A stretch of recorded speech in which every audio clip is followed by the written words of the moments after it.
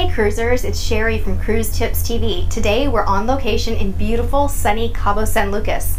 We thought we'd give you some tips on 3 inexpensive things that you can do in Cabo, just for the day, or even for a few hours. First, consider taking a water taxi to Medano Beach. You can enjoy a couple of beers or a cocktail, swim, and just enjoy the show. All of that can be had for about $6 per person on the water taxi.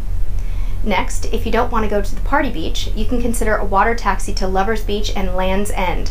Many of those boats are glass bottom. That might run you a little bit more per person, but it's still a wonderful and inexpensive way to enjoy the best that Cabo has to offer.